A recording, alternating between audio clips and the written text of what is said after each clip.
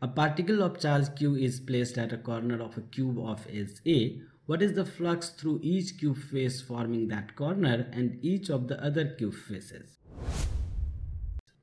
To solve this problem, you must have an idea of the electric flux and Gauss law. So let's have a quick review of this concept.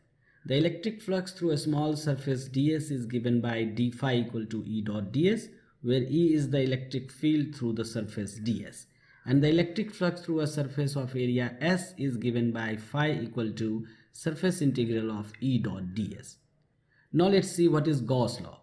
Gauss law for electrostatics is the simplest method to find the electric field at any point near a charge distribution. It states that the total electric flux through a closed surface is equal to the net charge enclosed by the surface divided by permittivity of the medium.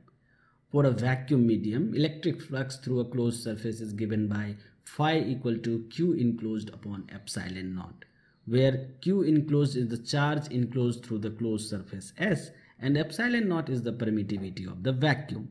The value of epsilon naught is 8.854 times 10 raised to power minus 12 Coulomb square per Newton meter square. You have given that a charge q is placed at the corner of a cube of side A. Let's consider this is the cube and here at this corner we place this charge q. Now the electric field lines due to the presence of this charge are like this. If the charge will be positive, then the direction of the electric field will be away from the charge. In part A, you have to find the electric flux at the cube face containing the corner where the charge is placed. You see here there are three faces that contain this charge.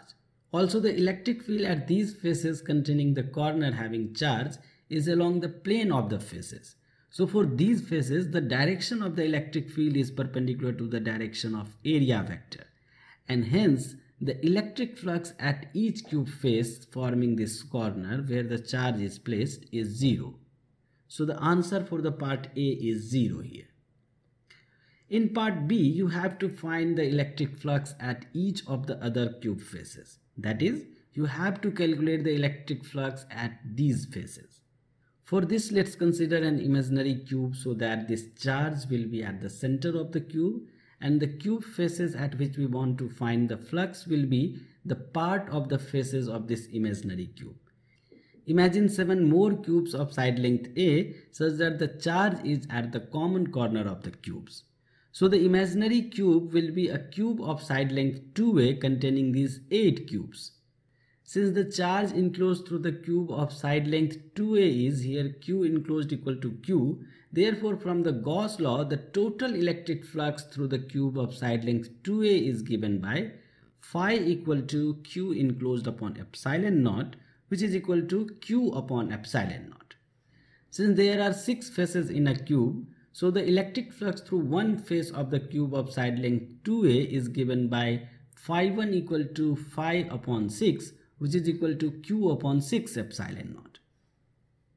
Now in this diagram you can see that each face of the cube of side length 2A contains 4 faces of the cube of side length A. Therefore the total electric flux through one face of the cube of side length A other than the faces contain that charged corner is given by phi 2 equal to phi 1 upon 4. Since phi 1 equal to phi upon 6, so phi 2 will be phi upon 24. Now phi equal to Q upon epsilon naught, so phi 2 will be Q upon 24 epsilon naught. And this is the value of the electric flux through one face of the cube of side length A other than the faces contains that charged corner. I hope you enjoyed this video. If so, then do like, share and subscribe to this channel. Thank you.